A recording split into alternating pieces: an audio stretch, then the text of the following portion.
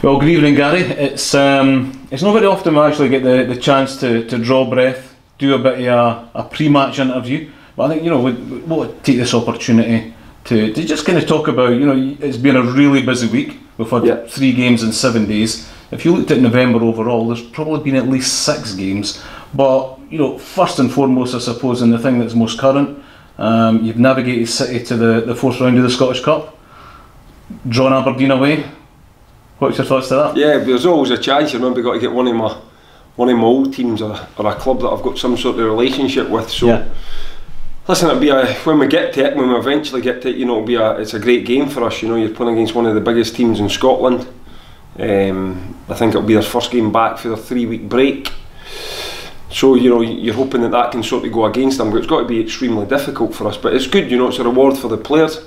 You know, to get them through the couple of rounds, it lets them pit their wits, test themselves against some of the best players in the country, and I'm sure it's an occasion that everybody associated with Edinburgh City will enjoy when we eventually get to that. But for me, you know, I don't know what, we've got 6-7 league games before that, so obviously my focus is on those games.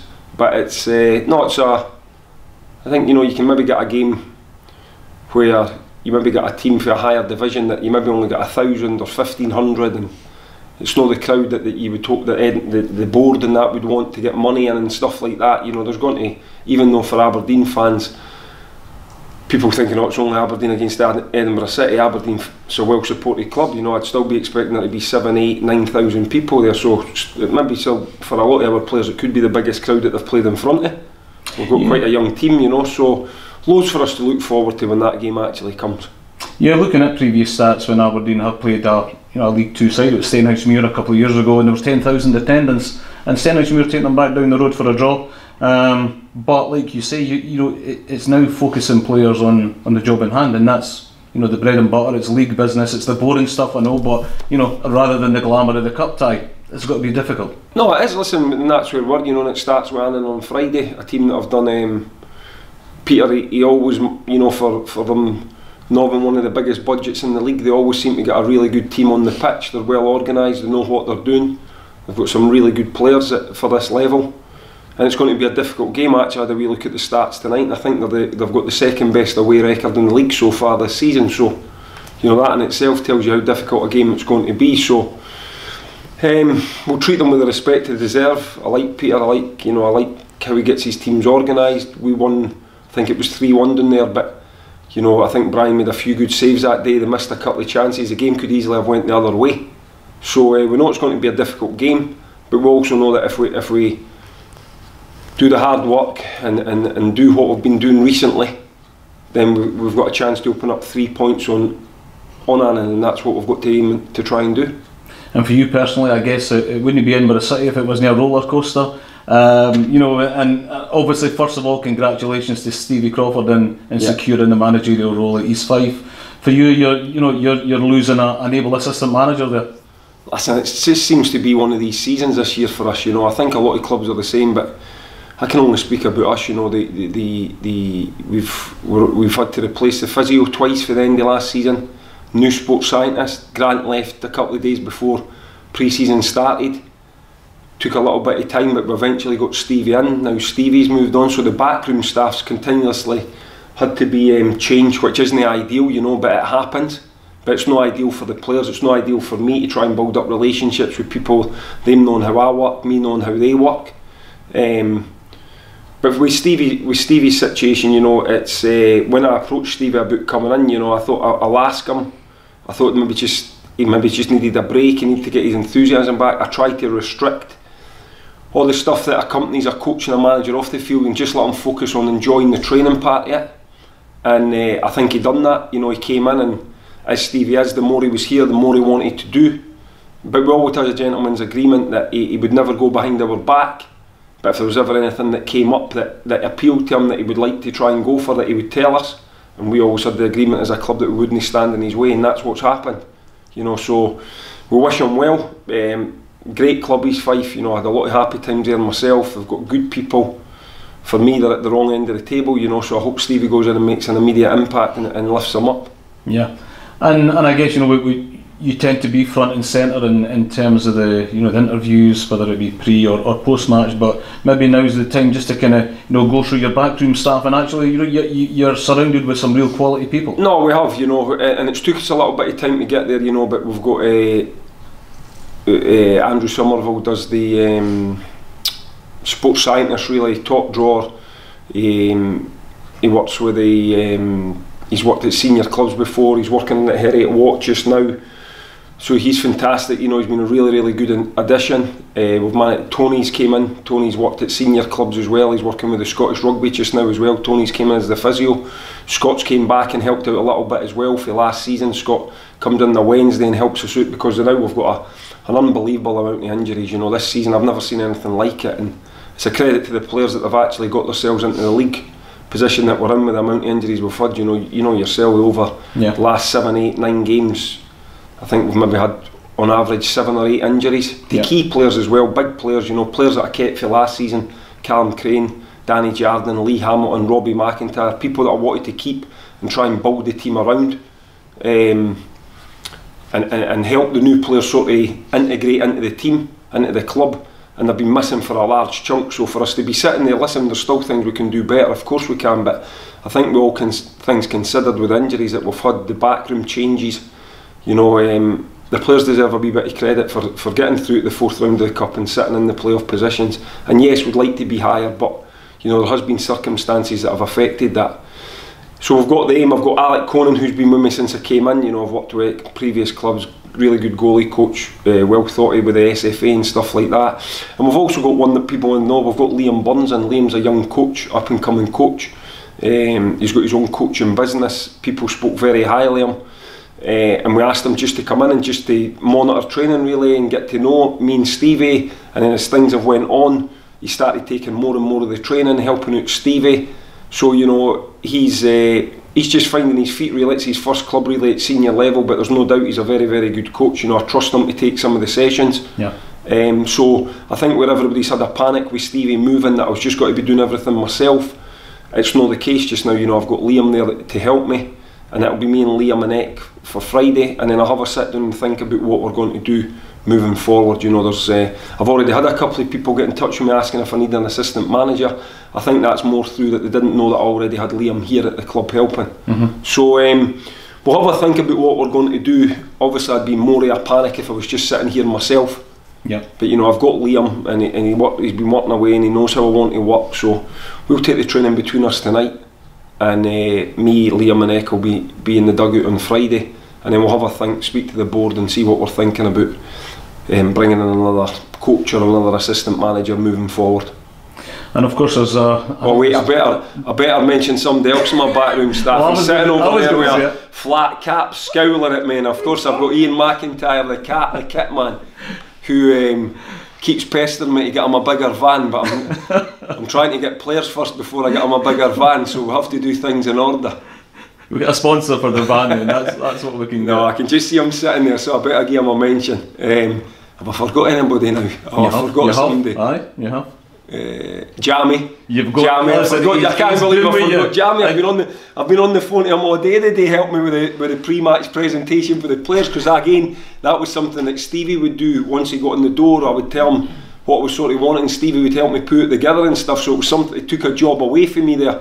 I would tell them what I wanted, but Stevie sort of put it together. So I've been back and forth with Jamie today about getting that ready for the players and stuff, just to keep the players in their normal routine. So I didn't want anything to change with Stevie leaving. I didn't want nothing to disrupt the players' routine. So on the video platform that they use, Huddle, Jamie will put up the pre-match analysis of Annan for the players tomorrow, and they all log on to that and watch it. It just keeps your team talk on a Friday a wee bit shorter. You don't need to go into in as much detail. You can just touch on what you've already showed them in the video. So Jamie's been a big help to me really. He's different class really. I've worked with him at all my clubs really. Yeah, I was going to say he's been with you through the thick, the thin, and the good and the bad. And as Edinburgh City, we've actually been really fortunate to have him, occasionally, through Gary Jardine and James being there. And I think what's happened is I had him at East Fife, and East Fife wanted to keep him when I left. Yeah. And I took him to Queen of the South, and he wasn't too happy with how they treated me, so he walked away, showing a bit of loyalty for Queen of the South. Yeah. And he was already at Edinburgh with Gary, so for me coming in and him already here, it wasn't somebody that I had to appoint. He was already at the club. So no, listen, he's a tradesman, but he's turned into basically a full-time business now. You know, he's got rugby teams he looks after, football teams, and they'll give him a wee bit here and there, and he's really good at his job. And you know, I can honestly say that he's as important to me as any member of my backroom staff, just because of the amount of time that's me and him getting video footage and putting stuff together for the players. Is there a limited amount of time that you've got with the players, and as you say, you know, you can have paralysis by analysis in terms of, you know, how much you can throw at players and video clips and the huddle, etc.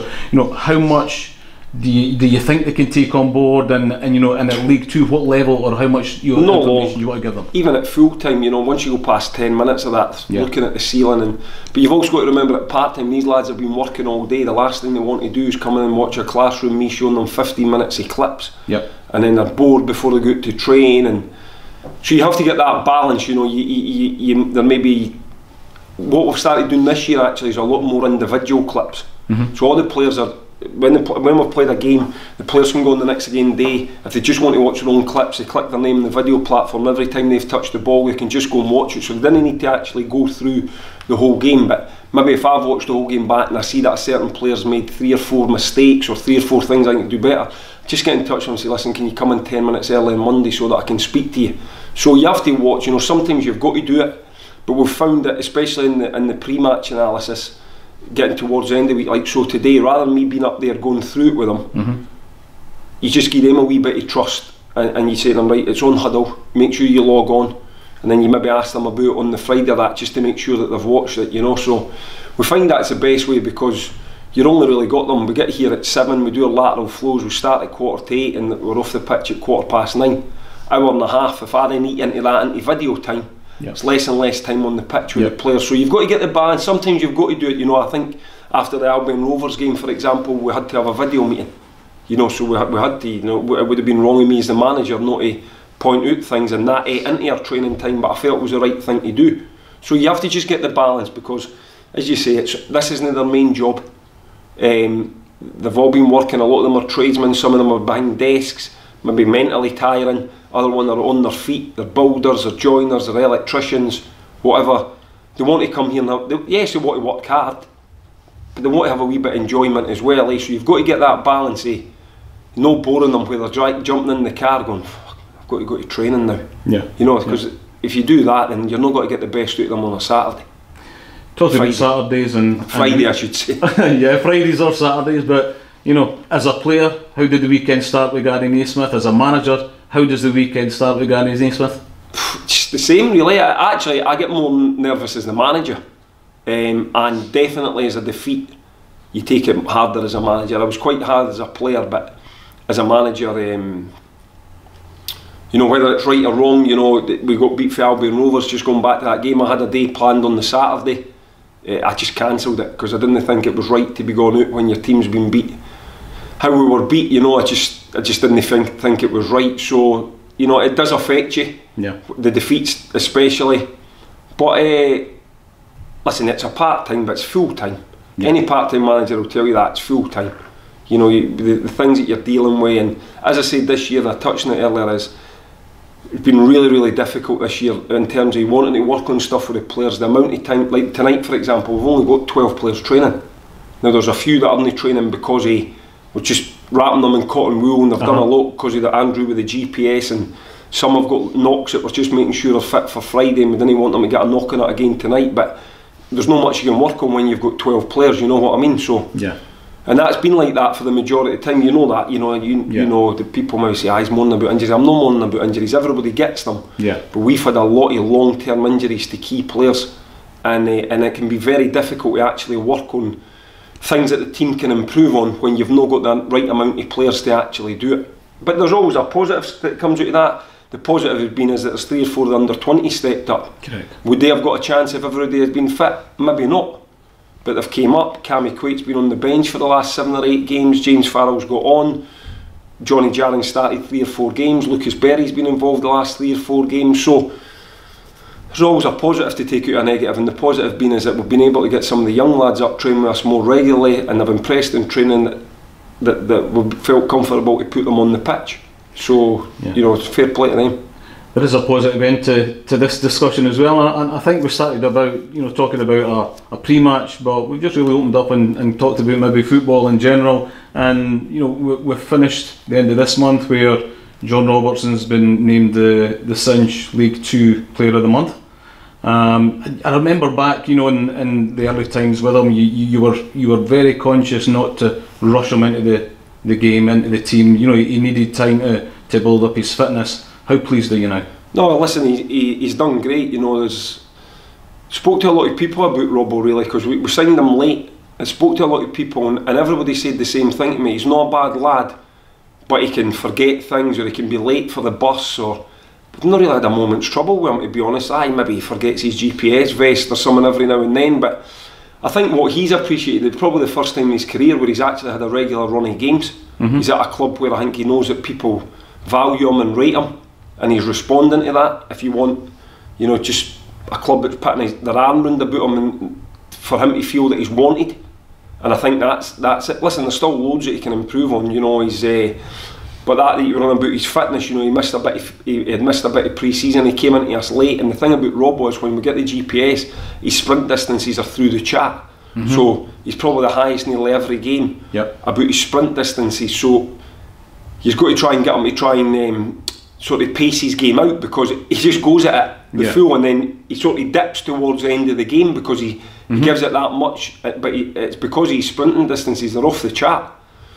And there's times we've got to learn him when he's got to pass it, when he can dribble, because teams are now getting used to him and they're doubling up against him and stuff like that, you know. So that's part of his education and part of my job as a manager, to work on him with that. But listen, he's got the League 2 Player of the Month. I think in the last 3 or 4 games, 5 games, he scored 3 or 4 goals, set a couple up. So, you know, if you're looking at statistics, it's well deserved. I think he's fitted into well at the club. I think some of the older lads like Danny and that can keep him in check a wee bit. But I think it's just a boy that's enjoying playing really. I don't know the last time he's maybe played 7 or 8 or 9 games in a row. And he is only 20 years old. He's just a baby. We've got a really young team, and that's what I was getting back to you about, was with Callum and Lee Hamilton and Robbie McIntyre. Danny Jardin's a little bit younger than them, but I kept him to build the team round about them. You know, Danny and Uzi kept that 6 or 7 to try and add round about it, and when you've not got that spine, you know, we've lost our whole left hand. For me, lost the best left hand side in the league. You know what I mean? Callum, Robbie, and when somebody just takes that away for you for a prolonged period of time, it's difficult to replace. And you know, the lads that have came in, right backs have went in, Scott Reekie, Johnny Jarrins went in, Kieran Bryan's played there, Danny's went and played a lot of games in the left of the midfield, Jinky's played out there. So everybody's had to fill in, you know, but there's no denying it. You miss players like Callum and Robbie, you know, the natural left footers in the team give you a nice balance. They know what I want as the manager, they've been at the club, they know what's expected of the club. So, you know, I would say we've done all right so far. With everything that's gone on in the background, I think we've done okay. Of course we could have done better in certain games, but I think hopefully this interview just opens up a wee bit to some of the things that we've been going through as a club, because I didn't really like using excuses, you know. It's no excuses, but they're facts. They're facts that injuries have really hit us hard this season, like really hit us hard. But the lads have got us into an okay position, and we're now coming into a real run of games that can sort of push us into that top 2 or 3, you know. We've got Annan, who I think are 5th, Stenhousemuir, who are 6th, and Forfar, who are 2nd. So if you want, you know, the next 3 games we can sort of determine where we want to be before we play Cowdenbeath in the last game before the turn of the year. Are you a fan of the January window? It's coming up. It's difficult. It's difficult to get players in. You know, I've been doing that. You know, I've been running the senior clubs. Who's available? Who are they thinking about putting out? Is there clubs in our league that are looking to freshen people up? People are inquiring about my players. That all goes on behind the scene, you know. But what we want to do is, if we're going to bring 2 or 3 in, we'd like to try and bring them in right at the start. It doesn't always work like that, you know, because we're on about the senior clubs, for example. They're going away 3-week break. Inevitably, most of them go away most of them go away for a winter break, so they go away for a week of that, and in the main they take a lot of the younger lads with them because they want to take a squad of maybe 20, 22, 24 so that they can have some practice matches and that. Yep. So sometimes you end up waiting on them getting back, and then they play that first game in the cup, and then it's like the last week of the window they say, right, now they're available. So through choice, like everybody, you'd want them in on the 1st of January. But for me, you know, not just that, obviously we're always looking to make the squad better. But it'd be good to, when we get, you know, Robbie's got to be a wee bit away, but sometime in January I'm expecting Callum back. I'm expecting Lee back sometime in January, so that'll be like 2 new signings for me. Yeah. Danny Jardin's expected to be back for the Forfar game. That'll be like a new signing for me. So as well as looking to try and improve the squad will get improved when these players come back because they're good players. And that'll be like having 3 new signings alone when they 3 return to action. And finally, just reading today that Josh Campbell got an extension to his contract. He's at Hibs till 2025. You've got to be delighted for him. And how did you see him at Edinburgh City? No, listen, I didn't. Listen, James deserves the credit for bringing him to Edinburgh City. You know, I came in, he was already here. I just worked with him. You know Josh's biggest attribute, he's got terrific energy. You know, when I first came in, I played him like in that number 10 behind Doozy. The reason being is I knew that he would run past Doozy and he could get back because his energy was, you know, he just didn't seem to tire. Yeah. You know, and I know James had played him in different positions and he could fill in and he could play. I think James played him at defence some games when he was short of players in wide midfield, and so we never knew what was really going to happen. I think even if you asked Hibs in the summer, they were unsure what was going to happen. But he's obviously went away in the summer, knuckled down, got himself fit. He's impressed Jack. And I'll be honest with you, the chairman laughed at me the other day because he had our games at the start of the season, then he sort of went out the picture, and I don't know if he had an injury. I never really looked into it. I don't know if he had COVID. He's actually one that I had on the list to inquire about because he had sort of fell away. I don't know if he'd been injured, had COVID or what, but he was out the Hibs picture. Yep. And you thought, well, if you never ask, you never get. And then all of a sudden, out the blue, he comes in the semi-final. And then I think I seen him, he played the next game up at St Johnstone as well, and he's maybe in line to start tonight as well against. So delighted for him, and that's a selling point for us when we're going to get players. Yeah. You know what I mean? They need to see that they come to Edinburgh City, a club that looks after them. It doesn't matter if I'm the manager, James is the manager, that's irrelevant. We can help them little bits, but they're at a club that looks after them the right way. They get treated properly for a part-time club, and I think that can help the club moving forward. Yeah. That clubs look and go, well, he went there and now he's playing in their first team. I wonder if we should send our young players there. So it can only help the club when we bring a player in on, he's long before my time, but Porteous at Hibs as well, you know what I mean? He was here, now he's playing in the Hibs first team. So there's a couple Hibs just now that, you know, they'll be grateful to Edinburgh City. Listen, Edinburgh City are grateful to Hibs for giving them the players in the first place. But Edinburgh City have returned the favour for maybe bringing in boys and sending them back men. So I think it works both ways. It's proof that the loan system works. You know, I was very fortunate at East 5. The best example I had was probably Jason Kerr. Took him as a youngster at East 5, done great. Then I took him to Queen of the South, and the next again, 2 seasons later as the captain of St Johnstone, he's lifting both the cups. He's got to go down in history. St Johnstone legend. I don't think that'll ever be repeated again. In my lifetime, that a St Johnstone captain, I lifted 2 cups in the same season. So it can work. You know, so our job as a manager is just to make sure that you try and get the right loan signings into the club. And we've done all right with Hibs. You know, Ennis has came in as well. We've got Ryan Shanley, who was at Hibs as well just now. So there's definitely been a wee bit of a bond forged there between Hibs and Edinburgh City over the years. Yeah. Gary, I think probably we thought it might have been a shorter period of time that we're going to talk tonight, but look, it's went on. I don't mind it. It was great asking you questions. You know, your answers just give us a bigger insight into what's happening. Yeah, listen, with the team, you know yourself, as I say, it's a full-time job, and everybody's committed to the club, and we just need to all stick together, get our injured players back, try and get the squad healthier, and really look to push on in the second part of the season, you know, and get as close to Kelty as we can. Thanks very much. Cheers. All right.